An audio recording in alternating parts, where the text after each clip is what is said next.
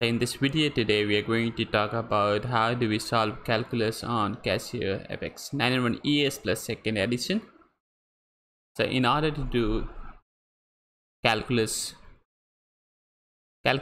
we'll go to our first mode, that is composite, and we have two dedicated keys here, derivative and integration. So let us learn how do we do integration first. We'll push the integration button straight away and it gives you a real text display or a template for integration. You can put in the function first. So let us say our function is sin of x.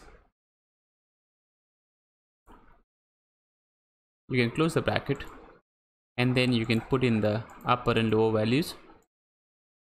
So let's say we would like to do it from 0 till 1. Put in the lower values and hit equals to, and it quickly solve integration of sin x from 0 to 1. Similarly, when you would like to solve derivative, you push shift and integration button to execute derivative, and you can put in the function here. So let us say this time we would like to do it for cos of x.